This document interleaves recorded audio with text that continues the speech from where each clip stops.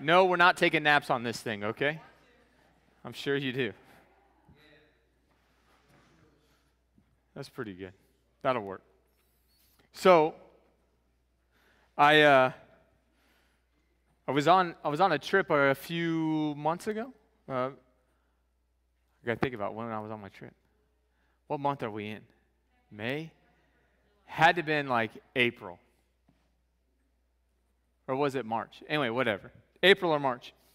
And I don't know about you guys, but when I go to a hotel, unlike my house, because I'm not paying for the AC, when I go to a hotel, I crank that AC. Anybody else do that, or their parents do that? Like, so much so that when you get in bed, your bed is cold. Like, underneath the covers, it's freezing cold.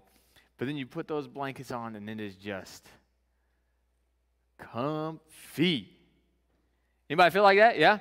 But the problem is when you wake up in the morning, right? Because then you wake up, and you're like, I ain't getting out of bed. Yes, I stink. Yes, I need to go take a shower. Yes, I'm excited for what's about to happen. Yes, like if it's vacation, great. I was going to a conference. I'm like, yes, I'm excited. I get to go to this conference. I'm ready. I ain't getting out of bed because I know as soon as I pull those covers off, I'm going to be frozen. It is going to be icicle central. Like it's going to be, whoo, no thank you. But it's always worth it, right? Like if you're on vacation, maybe you're going to an amusement park. Maybe you're going, I don't know, maybe you're going out to eat, going to breakfast, delicious. Maybe it's like, for me, I paid to go to a conference, so I was like, I want to go to this conference. It's worth it to release the comfort of the covers and to go about your day. But it's hard. It could be nice to just stay in the comfortable bed. It could be nice to just stay in the warmth of the hotel room and in the warmth of those bed sheets, but you would be missing out on everything else. You follow me? If we stay in a comfortable spot, we're going to be missing out on all the rest. See, the message tonight, I titled it, Mistaking Comfort for God's Will. Mistaking comfort for God's will. Because sometimes we think our comfortableness, being comfortable, is right where God wants us. But often, it's when we're uncomfortable that God is really doing the work that He wants to do. It's when we're uncomfortable that He's taking us from point A to point B. It's that first, okay, I'm going to get out of the sheets. I'm going to be uncomfortable, and I'm going to head towards the shower because I smell. And then once I take my shower, now I can go about my day and have a great day because I actually came here not to sleep in the bed, but I came here for the conference, or I came here for vacation, or I came here for another reason. Maybe you came to sleep in the hotel bed. Not me, you know what I mean? Like, don't stay in the comfort. See, here's the flip side of that coin is don't mistake discomfort for being out of God's will either. He talks about peace. We can follow His peace, but peace and comfort can be two different things. I could be uncomfortable and have the peace of God, and I could be comfortable and know that I'm not living in the peace of God. So we're going to dive into Exodus chapter 4, 5 mainly, and 6. But let me set the stage for you. The book of Exodus is the second book of the Bible, and it is where a famous guy named Moses is going to lead the people of Israel out of slavery, out of Egypt, into the promised land, which we know now today as the nation, the spot, Israel, right? So in chapter 3, Moses meets God. He encounters God with a burning bush, and God tells him, hey, Moses, I know you just ran from Egypt. I know you just killed an Egyptian. I know you used to live there, and now it seems like the people don't like you, but all the people that were hunting for you, all the people that were looking for you, they're dead now, and I want you to go back to Egypt, to be my leader, to take the people out of Egypt, to take all of the Israelites out of Egypt and take them into the promised land. Moses is like, not me, Lord. Like, I don't know about that. not me. And finally, after, I'll say, much convincing and much deliberation, God's like, okay, I'll help you. I'll let your brother Aaron be the spokesman, but you're going. You're doing it. And so Moses and Aaron come together, and they head to the Israelite camp. They tell them, hey, this is what's going on. God says we're going to go out of Egypt. And God even showed them, he's like, hey, here's the sign that you're going to perform for them. I want you to take your staff and throw it. They had like walking staffs back in the day. Some of you might walk around with a walking staff. Good for you. Maybe try this, maybe don't try this. But God said, hey, take this staff, throw it on the ground. And when you throw it on the ground, it'll become a snake or a serpent, which I'm like, I'm good, you know. I don't want to see that. But that was the sign. And he's like, then you pick it up, it'll become a staff again. So that's what they did. So in chapter 4, verse 29, it says this, then Moses and Aaron went and assembled all the elders of the sons of Israel, and Aaron spoke all the words which the Lord had spoken to Moses, which was, we're getting you out of here, and we're going to the promised land. He then performed the signs in the sight of the people, so the people believed. And when they heard that the Lord was concerned about the sons of Israel and that he had seen their affliction, then they bowed low and worshiped. And this is where I think a lot of us hear Christianity, and we're like, I'm in. But then we stop reading. See, because the truth is here. The Lord is concerned about you. The Lord loves you. The Lord sees you in your affliction. He sees you in your pain. He sees you in your suffering. He sees you at your home when you're not getting along with your parents. He sees you at your job. He sees you. He knows you. And he's concerned about you. And you're like, amen. Like, sign me up. God is on my side. Like, come on. And then you see a miraculous signs like, wow, and he could do that. Like, let's go. I'm in. But what he's doing is he's getting you ready to get out of a place of comfortable into an uncomfortable place as you are pursuing his desire for you, as you're pursuing his goal for your life. The problem is a lot of us give up in that moment. And we read it right here in chapter 5, verse 1. Afterwards, Moses and Aaron came and said to Pharaoh, thus says the Lord, the God of Israel, let my people go, that they may celebrate a feast to me in the wilderness. But Pharaoh said, who is the Lord, that I should obey his voice and let Israel go? I do not know the Lord, and besides, I will not let Israel go. Then they said, the God of the Hebrews has met with us. Please let us go 3 days' journey into the wilderness, that we may sacrifice to the Lord our God. Otherwise, he will fall upon us with pestilence or with the sword.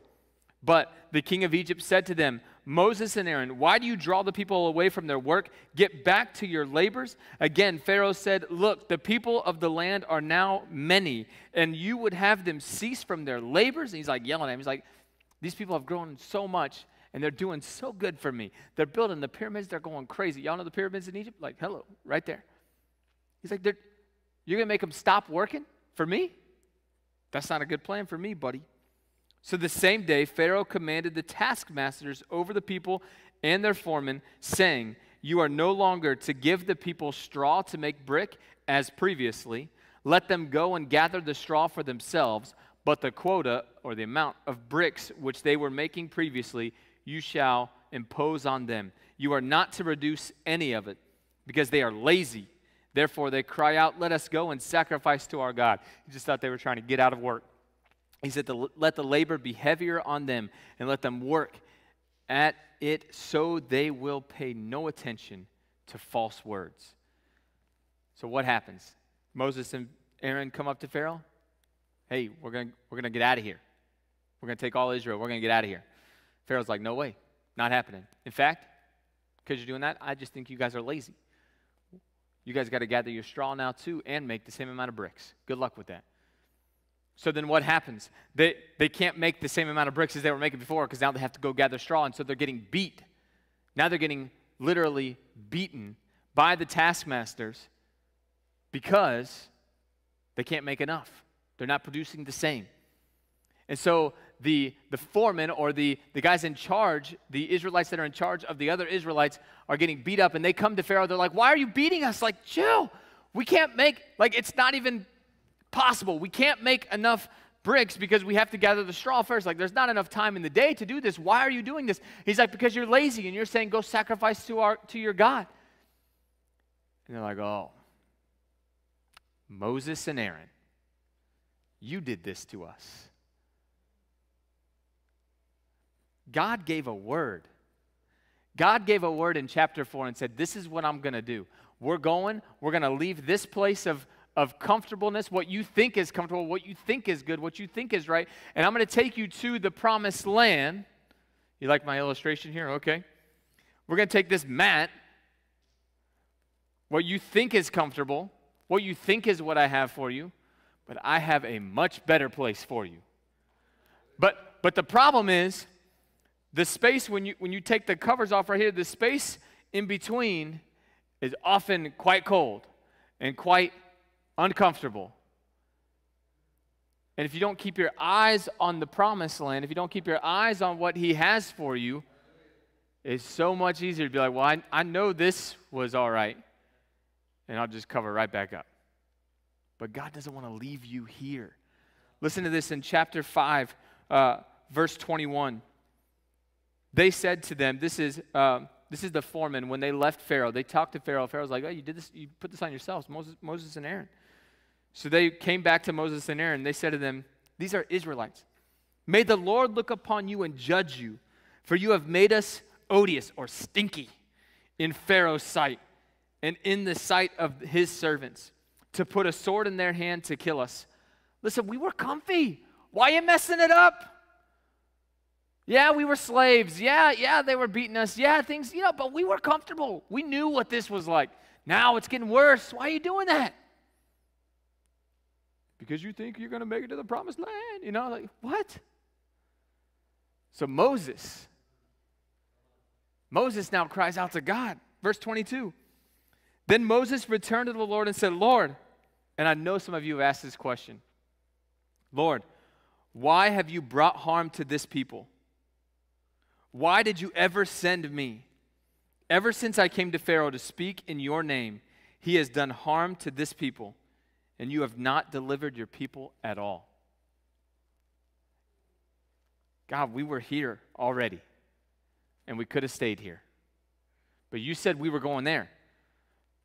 So as soon as we step out into the uncomfortable, it gets real uncomfortable. Why? Why can't it be like this? You know what I mean? Like just from comfy to comfy. Let's go. But it's not like that. In fact, it's often like that, right? Way out of the way. Way gone. And this space is quite uncomfortable. But this space is where you grow the most. This space is where you see God the most. This space is where you encounter God the most. This space is where you learn about God the most. And this space, sadly, is where you keep going or where you quit. Right here, in the uncomfortable. This space is where you say, is this thing really worth it? Am I really all in for God? Will I do what he says, or am I bailing out? So Moses in this space throws out his questions, his concerns, his complaints, like, God, you said you didn't want to leave us there. You said we were going over there, but man, it sure does not look like it. You've thought that? I thought that. It's like, okay, God, I know that this is where I am right now, and it's okay, but I know you don't want to leave me in slavery. And so I step out, and it doesn't feel any better than that. In fact, it feels a lot worse. Are you sure I'm doing what you're supposed to be doing? And that's why we can't mistake uncomfortable for not God's will. Because perhaps, maybe, just perhaps, God needed to make the Israelites uncomfortable enough so that they wouldn't want to return back. You hear me? Maybe it was God's will to make them uncomfortable so that they would be like, man, Egypt was bad. Like, slavery was bad. Getting beat, yeah, that was bad. Being told what to do, yeah, that was bad. Freedom? Ooh, that's good. Maybe God was saying, hey, listen, I got to make you uncomfortable so you don't go back to the very thing that's killing you.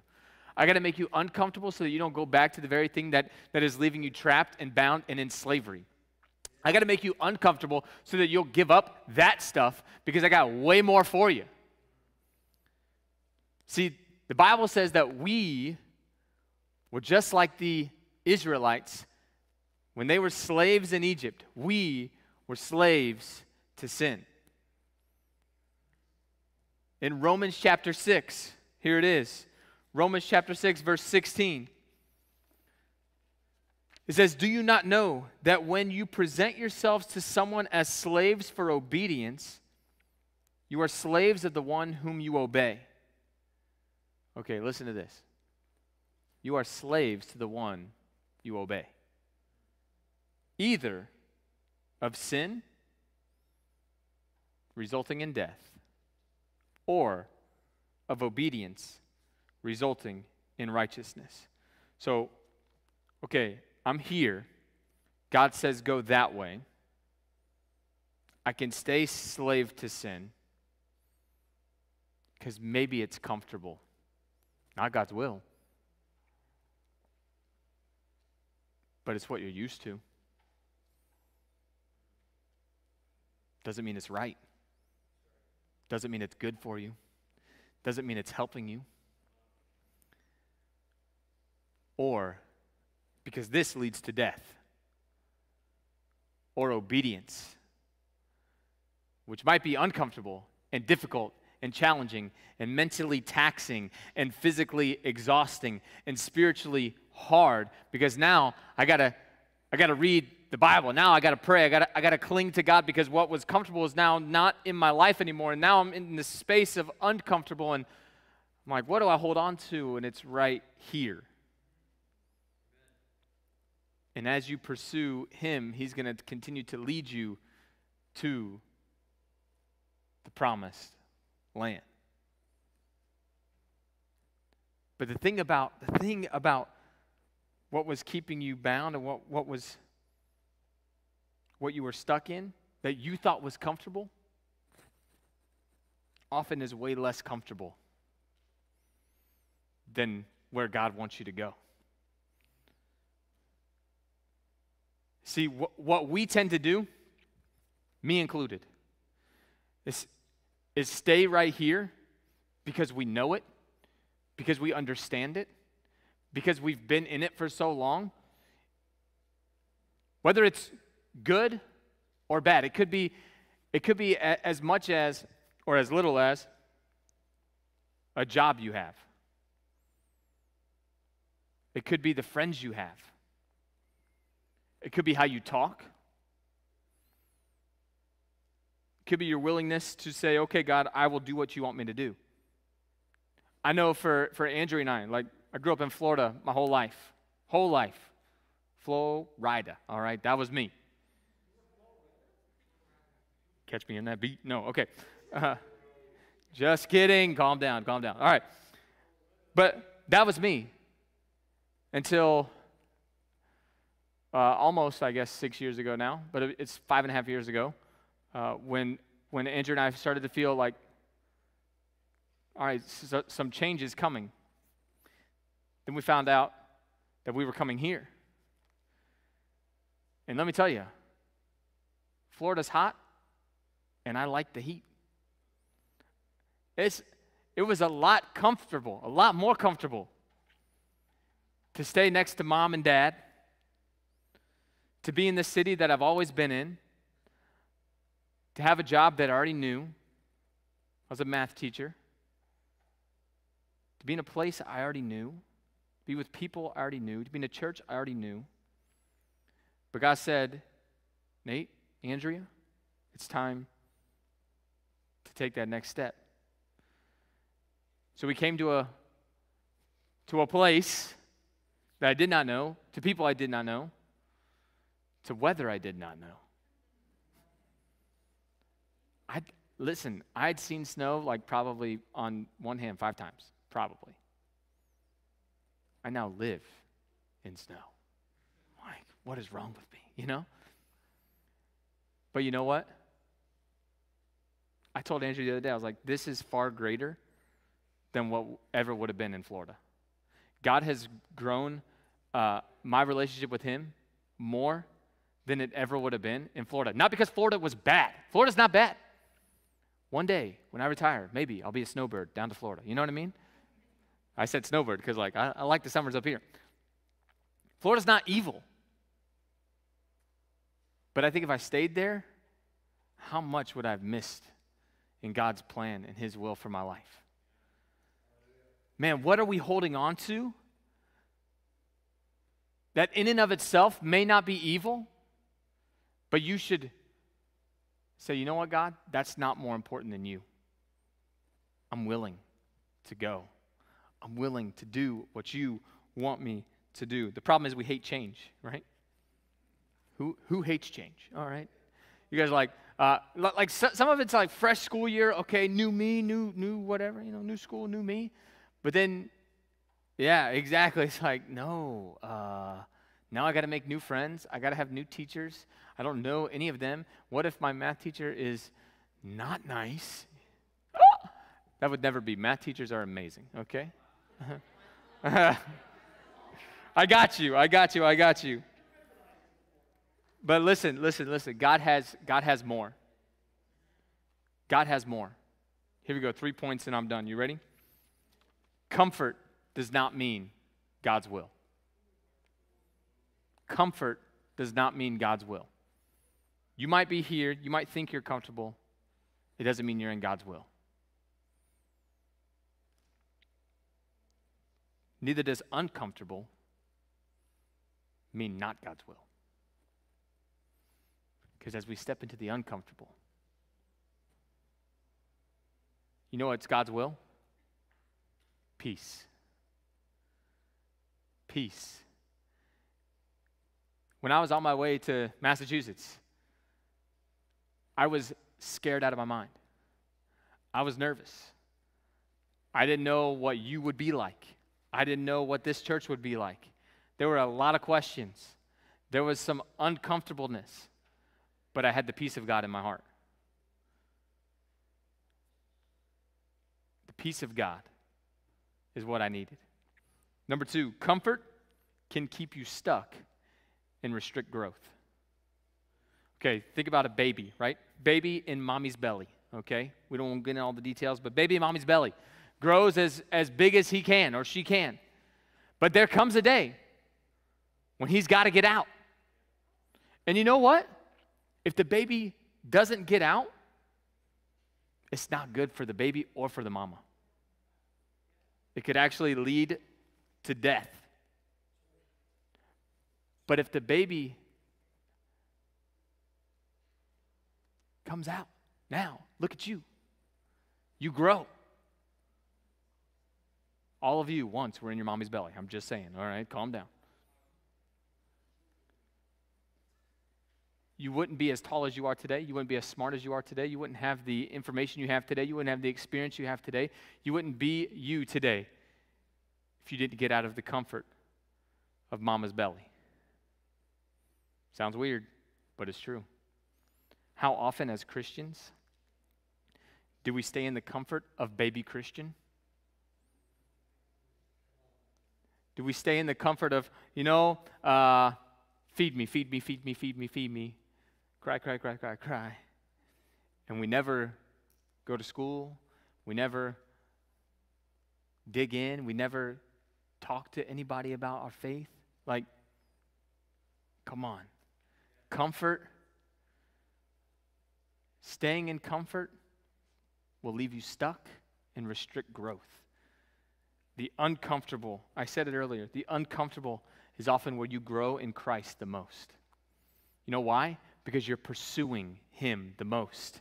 Because you don't feel him right now, right? Like some of you have gone through times, I've gone through times where it's like, I don't feel God right now, but it doesn't mean he's not there. He's there. I might not feel him, but I'm going to keep going. I'm I might not feel them, but I'm going to keep pursuing. I might not feel them, but I'm going to keep digging, and that's when we grow the most. Number 3, we got to be like Moses.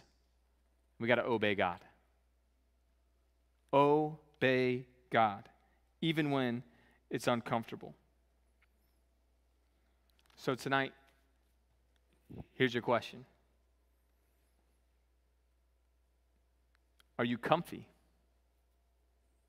And is God calling you to an uncomfortable position? Is he calling you to a different place for more in your life?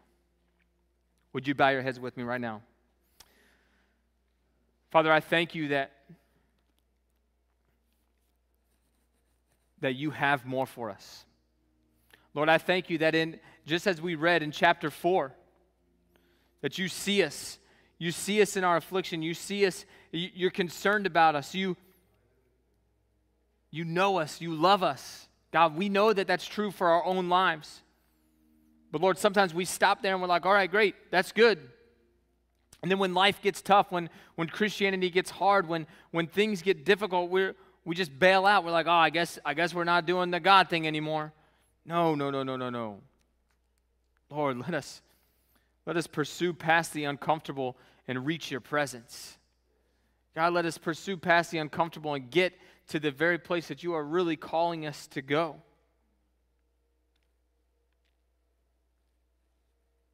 Tonight I have just 2 different kind of altar calls here. First one is this. With your heads bowed and your eyes closed, you don't know God. You never really talk to God.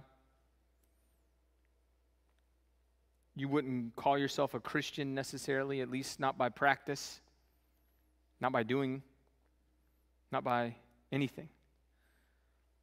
You would say, hey, I'm comfortable in my sin, and I know that's not right. In fact, you can feel it right now in your stomach. You feel those knots turning or whatever. That's God saying, hey, that's you. See, here's the beautiful thing. God said to you, he's saying to you tonight, Jesus loves you. Here's the deal.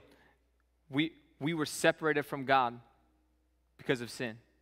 We broke that relationship, but he sent his son Jesus to die for your sins so that you can know God, so that you don't have to live in slavery anymore, but you can live in freedom, that you could be obedient to him, that you can live with him. Listen, there is a real heaven. There is a real hell. The way to heaven is only through Jesus.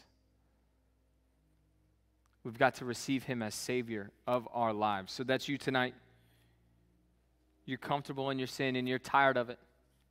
You're saying, I know it's restricting my growth in Christ. You're ready to get uncomfortable and ask God for forgiveness, turning you from that sin. I want to pray with you tonight. If that's you, would you just slip up your hand? I see it. Yep. Amen. Amen. Hallelujah. So, Lord, right now I pray for these that slipped up their hand. They're saying, hey, I'm uncomfortable in the sin, or I've been comfy in sin and I want to be uncomfortable. I want to seek God. I want to pursue you with all that I am. Lord, I thank you for that. I thank you for these few that raised their hand. God, I pray that you would show them, teach them, help them, save them, Lord. Lord Jesus, I thank you for dying on the cross for their sins that they may be forgiven. I pray that they would receive you right now in Jesus' name. That they would turn from their sin and trust you with all that they have. Secondly, this. I called it the comfort altar call. You desire to follow God's will for your life. And that means that if he changes situations and makes you uncomfortable, you're saying tonight, Lord, I'm in. I choose to obey you. No matter if I feel comfortable or uncomfortable, I choose to obey you. Help me obey you. That's you tonight. You're ready to obey God in every situation, in every circumstance, in every area of your life. Would you just slip up your hand? I want to pray with you. Amen. Yep. Me too. Hallelujah. Thank you, Lord. So, God, I pray for these many that lifted their hands tonight, saying, I'm going to obey you, God. I want to obey you. I want I don't care if it makes me uncomfortable. I don't care if it makes me look crazy, whatever. I'm going to obey you. Lord, I pray that over your people right now. Help them, Jesus. Touch them, oh God. Show them your way. Show them your peace. I thank you, Lord. I praise you, Lord. We worship you, Jesus. We honor you, Lord.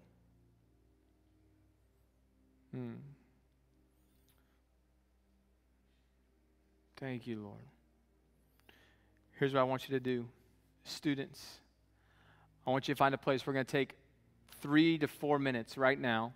I want you to find a place to just spread around the room and pray.